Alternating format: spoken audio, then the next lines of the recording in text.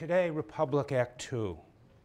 And what I want to do is continue with the account of the various figures, various persons who populate, who inhabit this dialogue, and who they are, what they represent, and how they contribute to the argument and the structure of the work as a whole. Last time, and I won't repeat this, last time you remember we talked briefly at the end of class about Cephalus and Socrates' treatment of Cephalus, the embodiment of convention, the embodiment of Athenian opinion, and the way in which Socrates, as it were, chases Cephalus out of the dialogue, out of the conversation. We never hear from him again, and the speakers are able, presumably, to pursue the audacious arguments that will appear in the rest of the book without the oversight of the head of the household, the embodiment of conventional opinion. And Socrates next pursues this discussion with the son of Cephalus, Polemarchus, the man who first approached, had Socrates approached on the Piraeus. Polemarchus is described as the heir of the argument, as well as to be sure, the heir of the family fortune. Polemarchus is what the Greeks would call a gentleman. That is to say, he's a person willing to stand up for and defend his family and friends. I don't mean necessarily by a gentleman somebody who holds the door for others or so on, but somebody who stands up for his family and friends in the way that he does. Unlike his father, however, Polemarchus shows himself concerned not just with the needs of the body, as Cephalus is represented, but Polemarchus is concerned to defend the honor and safety of the polis. He accepts the view that justice is giving to each what is owed, but he interprets this to mean that justice means doing good to your friends and harm to your enemies. Justice, we might say, is a kind of loyalty. It is a kind of loyalty that we feel to members of a family, to members of our team, to fellow students of a residential college, and the kind of loyalty we feel to a place like Yale as opposed to all other places. That is to say, Polemarchus understands justice as a kind of patriotic sentiment that citizens of one city or one polis feel for one another in opposition to all other places. Justice is devotion to one's own, and one's own is the good for Polemarchus. One's own is the just. But Socrates challenges Polemarchus on the grounds that loyalty to a group, any group, cannot be a virtue in itself. And he trips Polemarchus up with a very, in many ways, familiar Socratic argument. Do we ever make mistakes? He asks Polemarchus. Isn't the distinction between friend and enemy based on a kind of knowledge, on a perception of who is your friend and who is your enemy? Have we ever mistaken friend for enemy? The answer seems to be, of course we have. We all know people who we thought to be our friends, but we found out, that they were talking behind our backs, or that they were operating to deceive us, or in some way or another. Of course, it happens. It's happened to everyone. So how can we say that justice means helping friends and harming enemies, Socrates asks, when we may not even be sure who our friends and our enemies really are? Why should citizens of one state, namely one's own, have any moral priority over the citizens of another state, when again, we don't know them, and we may well be mistaken in our assumption that they are enemies or friends? Isn't, in other words, such an unreflective attachment to one's own bound to result in injustice to others? Socrates seems to be asking Polemarchus. Once again, in many ways, we see Socrates dissolving the bonds of the familiar. At no other point in the Republic, I think, do we see so clearly the tension between philosophical reflectiveness on the one hand and the sense of camaraderie, mutuality, and esprit de corps necessary for political life on the other. Socrates seems to dissolve those bonds of familiarity, loyalty, and attachment that we all have by saying to Polemarchus, how do we know, how do we really know distinction between friend and enemy? But Polemarchus seems to believe that a city can survive only with a vivid sense of what it is, of what we might say, what it stands for, and an equally vivid sense of what it is not and who are its enemies. Isn't this essential for the survival of any state, of any city, to know who its friends and enemies are, who its challengers are? Socrates' dissolution of that very framework challenges, it seems to me, the very possibility of political life by questioning the question or the distinction between friend and enemy. Although Polemarchus, like his father, is reduced to silence, it is notable that his argument is not defeated. Later in the Republic, you will see, not that much later even, Socrates will argue that the best city may be characterized by peace and harmony at home, but this will never be so for relations between states. This is why even the best city, even Callipolis, will require, as he spends a great deal of time discussing, will require a warrior class, a class of what he calls auxiliaries. Auxiliaries. War and the preparation for war is an intrinsic part of even the most just city. Even the Platonic just city will have to cultivate warrior citizens who are prepared to risk life in battle for the sake of their own city. So in many ways, it seems that Polemarchus's argument, while apparently refuted in Book 1, is rehabilitated and reemerges in its own way later in the dialogue. And we might want to think about this because it is an argument that is very important to a contemporary or 20th century, important 20th century political theorist by the name of Schmidt, who made the distinction between what he called the friend and the enemy, right? You remember this, central to his understanding of politics. This is an argument that comes from Polemarchus in Book 1 of the Republic. Polemarchus is dispatched in one way or another. And this creates the opportunity for the longest and, in many ways, most memorable exchange in Book 1, and perhaps even the Republic as a whole, the exchange with Thrasymachus, who represents a far more difficult challenge in his own way than either of the first two speakers. In many ways, because Thrasymachus could be seen as Socrates' alter ego in some way, his sort of evil twin. He is, how to put it, he is the Dr. Moriarty to Socrates' Sherlock Holmes, the evil doppelganger in some way.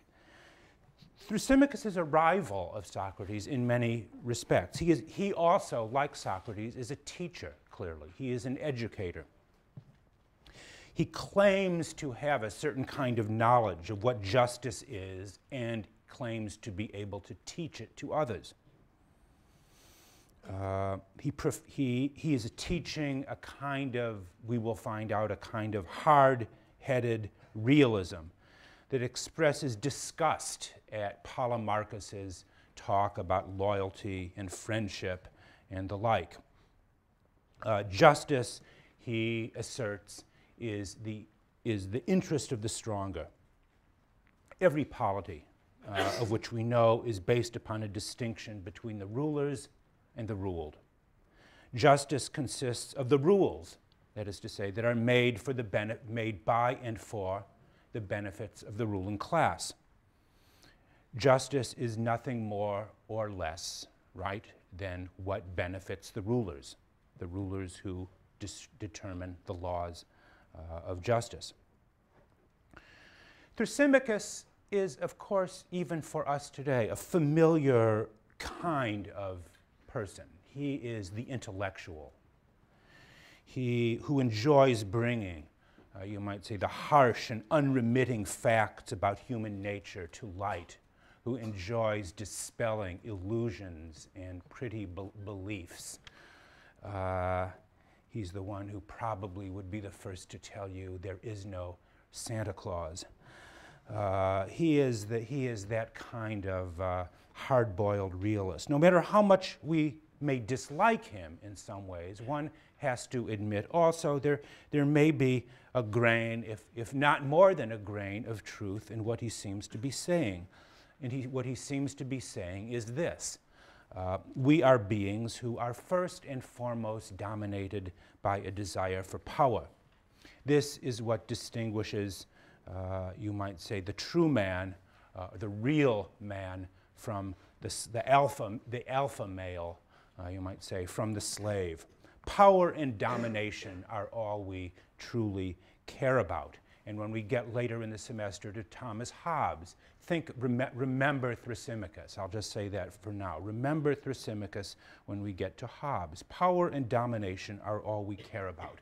And what is true of individuals is also true for collective entities, collective nouns like states and cities. Every polity seeks its own advantage against others, making, you might say, relations between states a condition of unremitting war of all against all.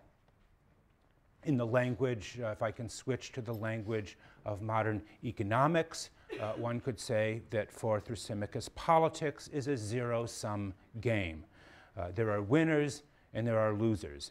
And the more someone wins, that means the more someone else will lose. And the rules of justice are simply the laws set up by the winners of the game to protect and to promote their own interests. It didn't take Karl Marx to invent or to discover that insight, that you might say the rules of justice are simply the rules of the ruling class. That comes straight out of Thrasymachus, Book 1 of the Republic. Well, how to respond?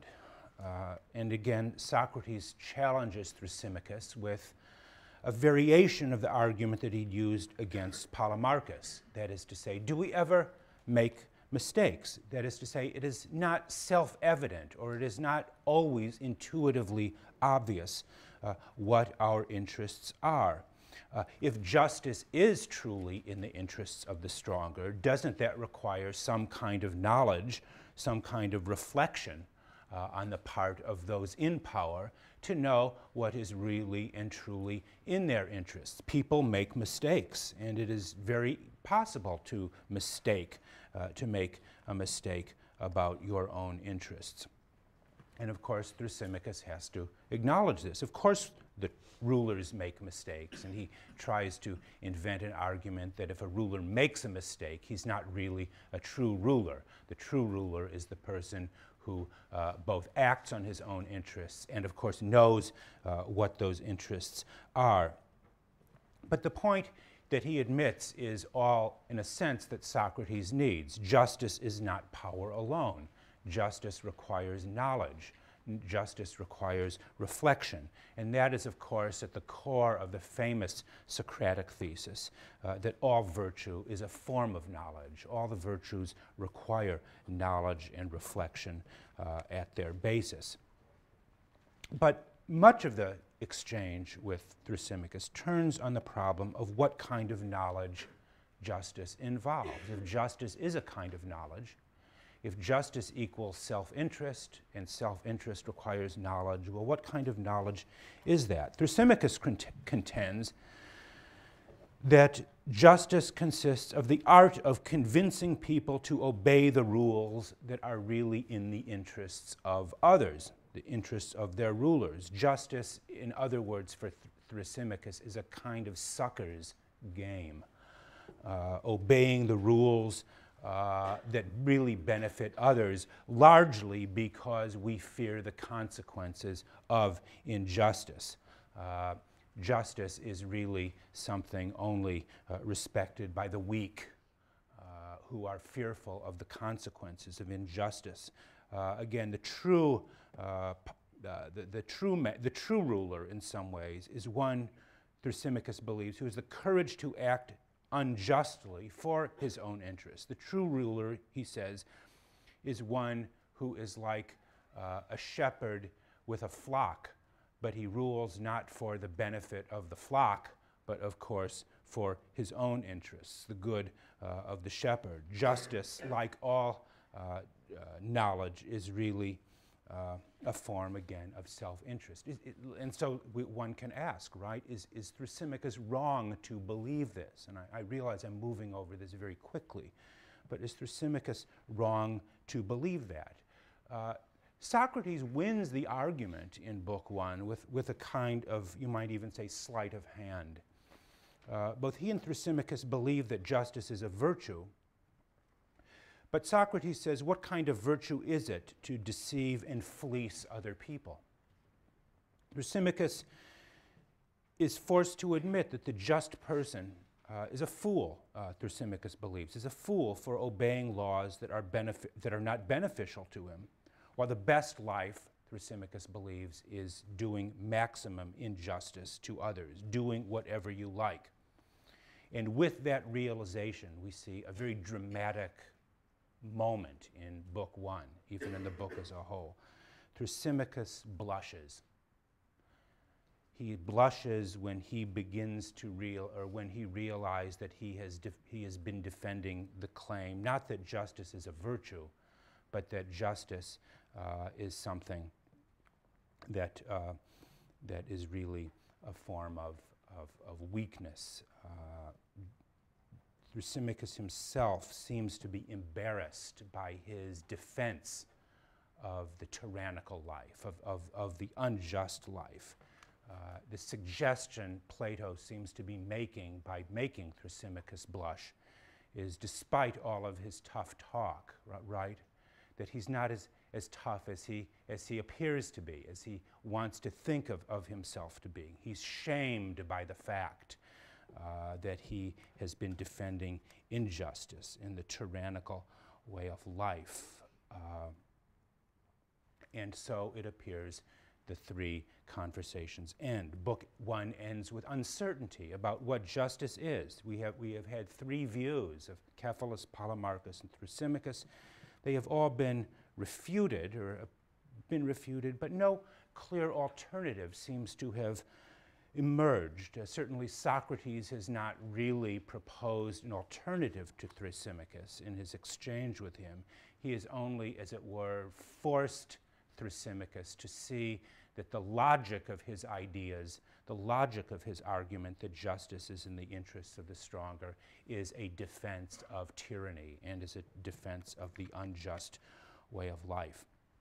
So all of Book 1 is really a kind of warm-up for what follows in the rest of the book. We find out, presumably, what justice is. Until then, until that point, we have no reason to really give up on our current existing ideas about what justice is. And this is where the two most important figures of the Republic begin to make their voices heard. Those are Glaucon and Adeimantus. Glaucon tells Socrates that he is dissatisfied with the refutation of Thrasymachus, and so should we. Thrasymachus has been shamed. He has been forced to see the where the logic of his argument takes him, but that is not the same thing as being refuted. Thrasymachus is really, as it turns out, a kind of girly man who is ashamed to be seen defending the unjust life. But why should we be ashamed to praise injustice? Glaucon challenges Socrates. It is not enough to show that justice is wrong, Glaucon says. What we need is to hear why justice is good, or more precisely, to hear justice praised for itself. Is there, in your opinion, Glaucon asks Socrates, a kind of good that we would choose because we delight in it for its own sake? 358a. Is there a kind of good that we delight in for its own sake? And this is where the rubber hits the road.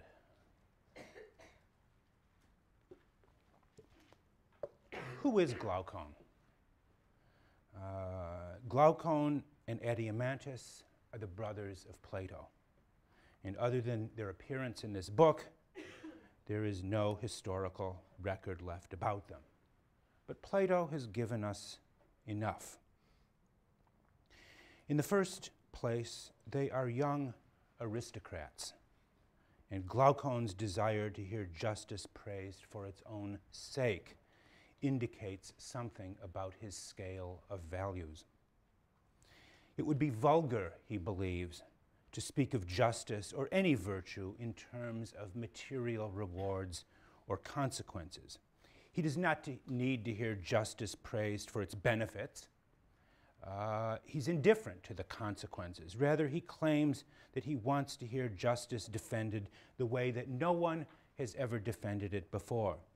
The brothers desire to hear justice praised for itself alone, and that seems to be expressive of their own freedom from mercenary motives and incentives. It reveals to us something about their idealism and a certain kind of loftiness of soul. And certainly the brothers, we find out, are not slouches. They are not slouches at all. Although it is easy to remember that later in the dialogue, most of their contributions seem to be of the form of yes, Socrates, no, Socrates. They seem to be rather passive interlocutors. Their early challenges to Socrates show them to be potential philosophers. That is to say, the kind of persons who might one day rule the city.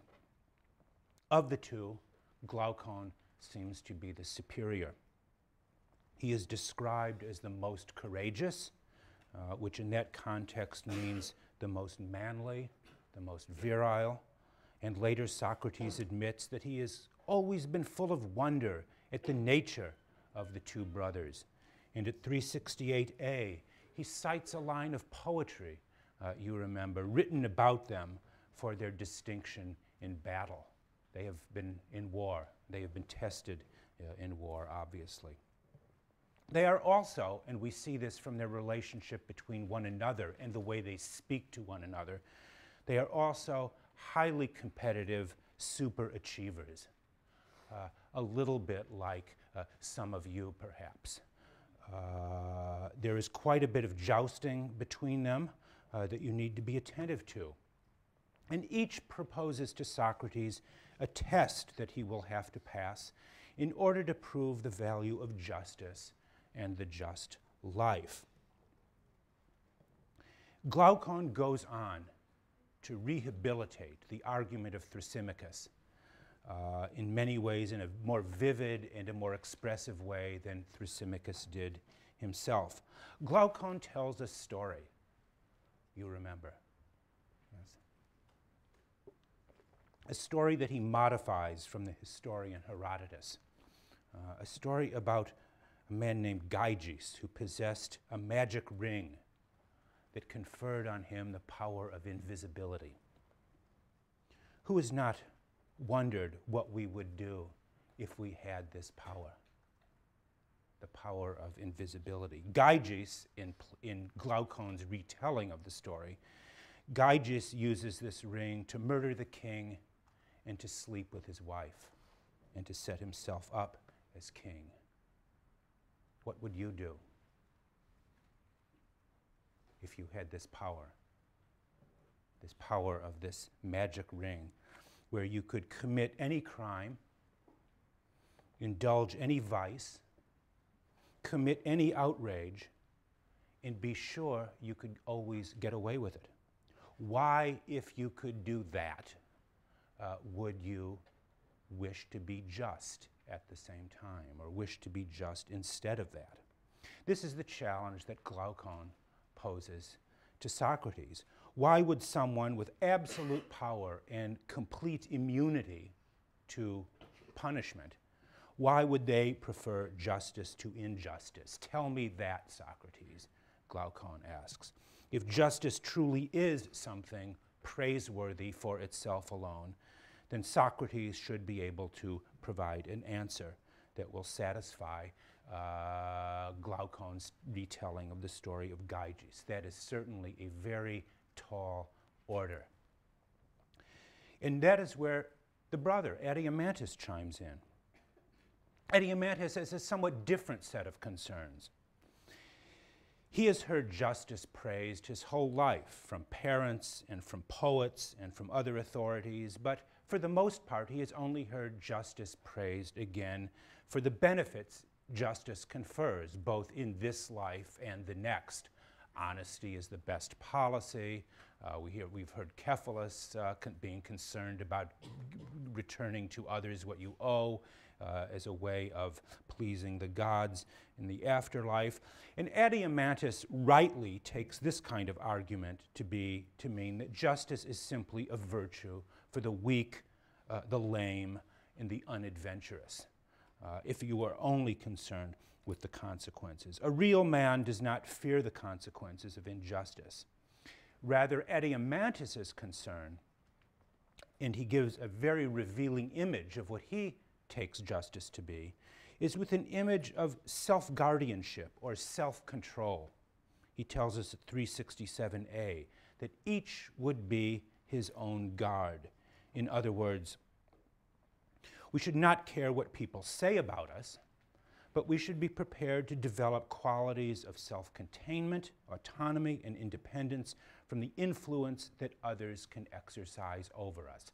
How can I develop those qualities of self-guardianship or self-control, he asks Socrates. And who has not felt that way before? The two brothers desire to hear justice praised for itself, Glaucon, and to live freely and independently, Adeimantus. And that shows to some degree, I think, their own sense of alienation from their own society. If I can put the case for them slightly anachronistically, these are two sons of the upper bourgeoisie who feel degraded by the mendacity and the hypocrisy of the world they see around them. In any way, what person with any sensitivity to greatness has not felt this way at one time or another? The two are open to persuasion, to consider alternatives, perhaps even radical alternatives to the society that has nurtured them. They are, to put it another way, perhaps not only potential rulers and potential philosophers, they may also be potential revolutionaries. And the remainder of the book is addressed to them and, of course, people like them.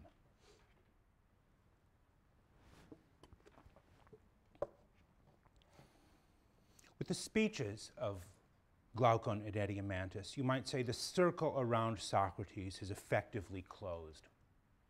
He knows he will not be returning to Athens that evening, and he proposes instead, to the two brothers and those listening to the conversation, a kind of thought experiment that he hopes will work magic on the two.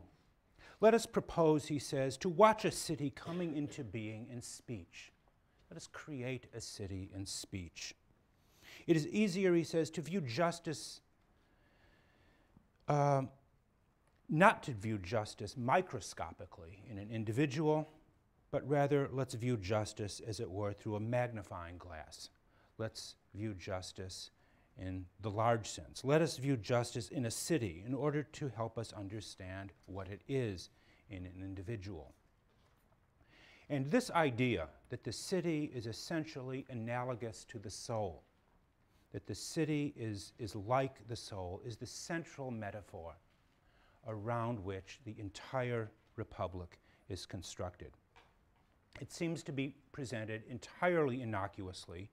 No one in the dialogue objects to it, yet everything else follows from this idea that the city, the polis, is in certain essential respects like an individual, like the soul of an individual. What is Socrates trying to do here? And what is that metaphor, that central metaphor? In what function does it serve within the work? To state the obvious, Socrates introduces this analogy to help the brothers better understand what justice is for an individual soul. The governance of the soul, Adeimantus' standard of self-control, must be like the governance of a city in some decisive respects. But in what respects? How is a city like a soul? And in what respect is self-governance, the control of one's passions and appetites, in what respect is self-control like the governance of a collective body? Consider the following example. When we say that so-and-so is typically American, or typically, to take Taiwanese, for example, we mean that that person expresses certain traits of character and behavior that are broadly representative in some way of the cross-section of their countrymen. Is this a useful way to think? More specifically, what does it mean to say that an individual can be seen as magnified in his or her country, or that one's country is simply the collective expression of certain individual traits of character? That seems to be what Socrates is suggesting, right? Is that what he's getting at? One way of thinking about the metaphor of city and soul together is to think of it as a particular kind of causal hypothesis about the formation of both individual character and political institutions. And this reading of the city-soul analogy as a kind of causal relation maintains the view that as individuals we both shape and determine the character of our societies, and that those societies in turn shape and determine individual character. The city and soul analogy could be seen then as an attempt to understand how societies reproduce themselves and how they shape citizens who again in turn shape the societies in which they inhabit. That seems to be one way of making sense of the city-soul hypothesis, but again, it doesn't seem to answer the question, in what way are cities and individuals alike? To take the American case, for example, does it mean that something like the presidency, the Congress, and the court can be discerned within the soul of every American citizen? I mean, that would be absurd to think that, obviously.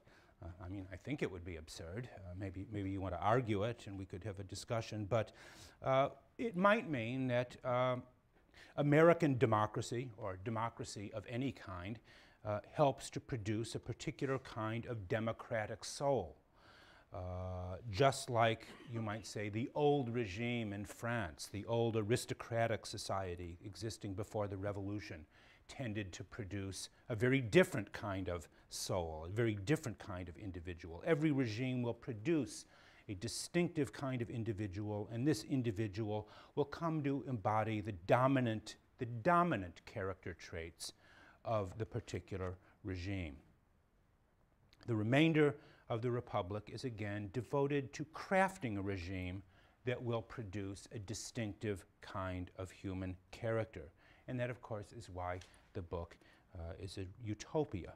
There has never been a regime in history that was so single-mindedly devoted to the end of producing that rarest and most difficult species of humanity called simply philosopher.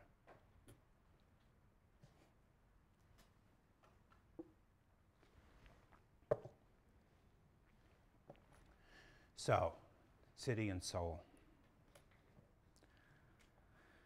That leads to our next topic that I want to pursue for the remainder of the class, the reform of poetry and the arts.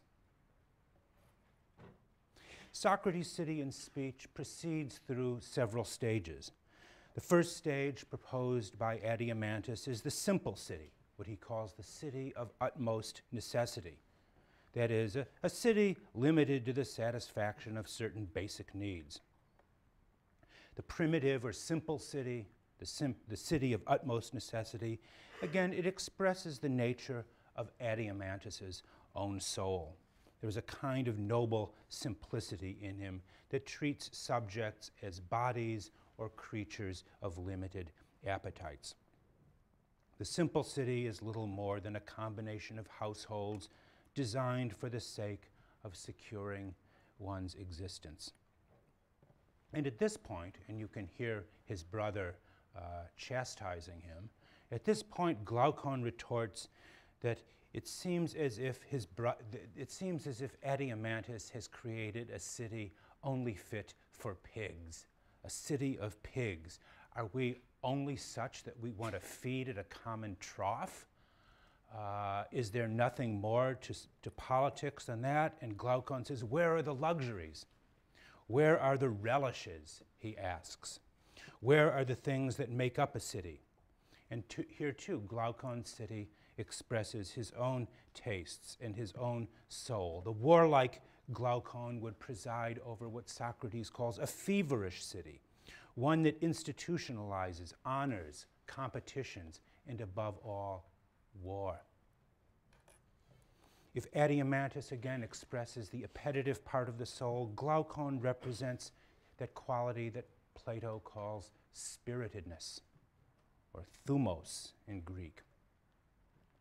Spiritedness is the central psychological quality of the Republic. The entire thrust of the book is devoted to the taming of spiritedness and to the control of spiritedness. Spiritedness is that quality of soul that is most closely associated with the desires for honors, fame, and prestige. It is a higher order psychological quality.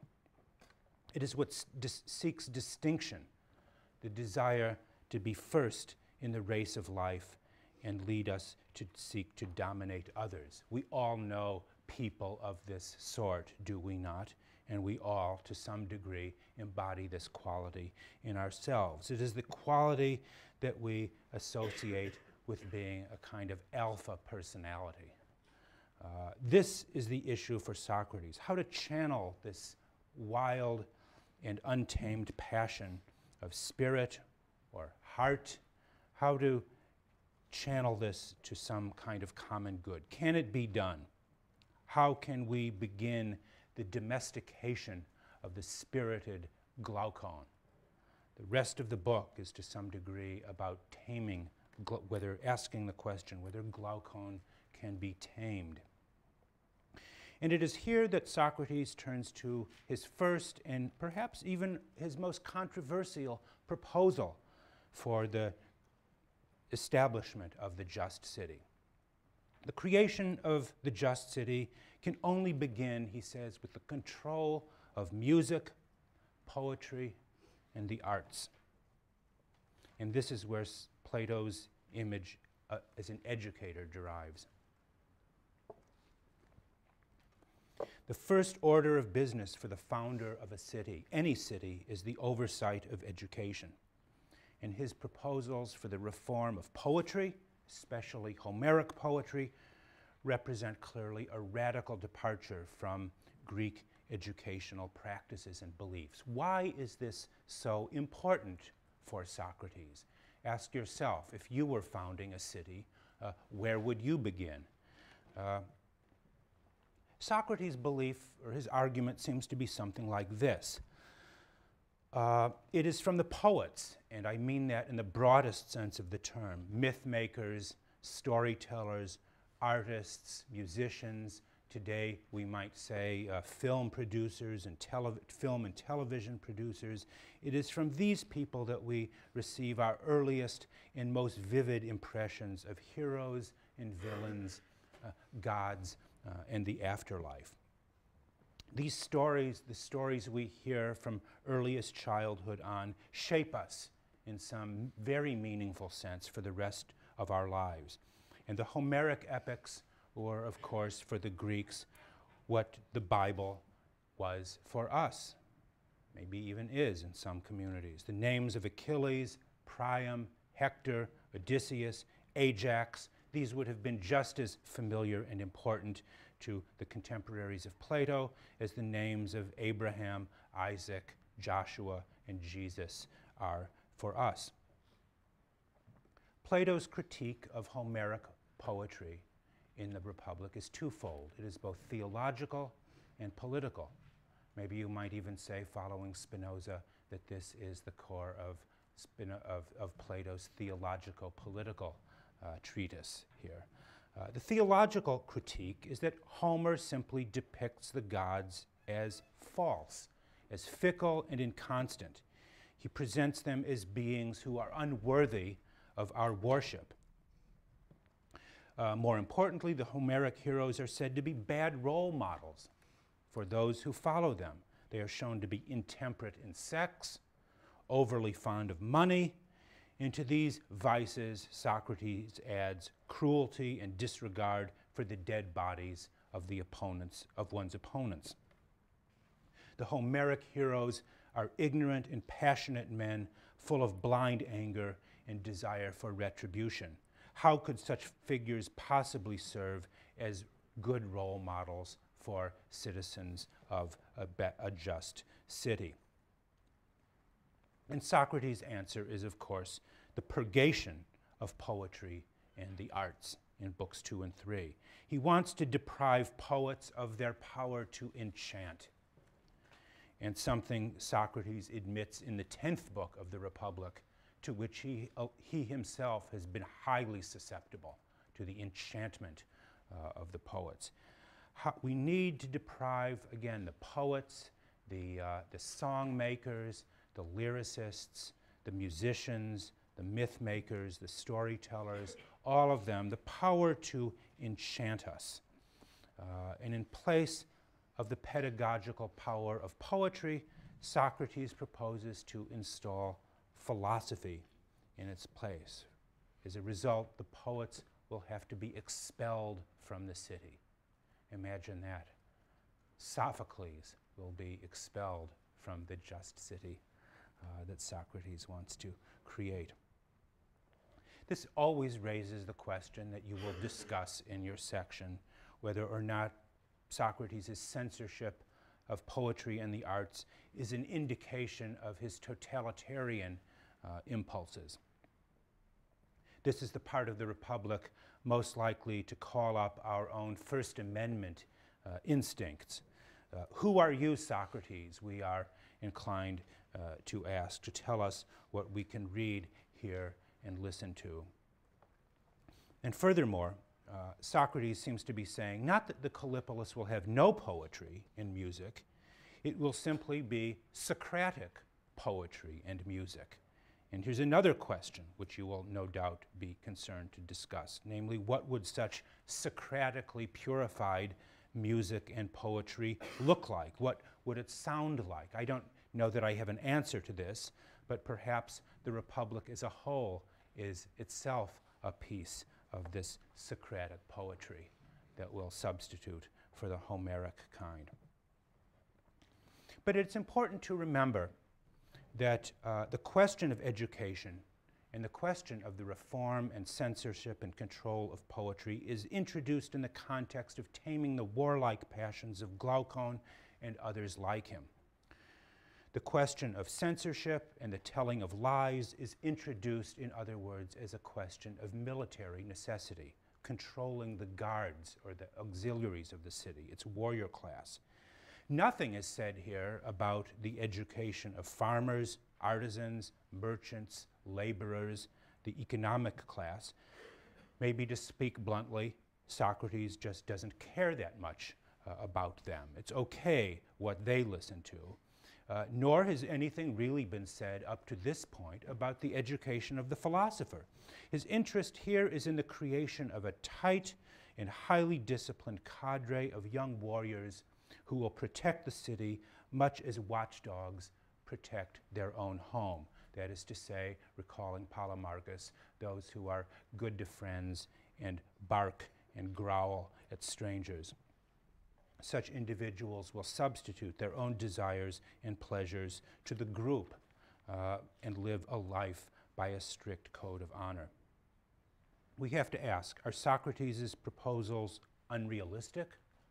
Are they undesirable, or are they desirable? They are not undesirable if you believe, as he does, that even the best city must provide provisions for war, and therefore a warrior's life, a soldier's life, will require harsh privation in terms of material rewards and benefits, as well as a willingness to sacrifice for others. It would seem far from being unrealistic. Socrates engages what we might call maybe a kind of Socratic realism. Far more unrealistic would be the belief of those who argue, and I'm thinking here of names like Immanuel Kant and others from the 18th and 19th century, that one day we can abolish war altogether and therefore abolish the passions that give rise to conflict and war. So far, Plato believes, as the passionate or spirited aspect of human nature remains strong, so long will it be necessary to educate the warriors of society who defend it. So on that, I'm going to end today, and next time we will talk about justice, the philosophers, and Plato's discovery of America.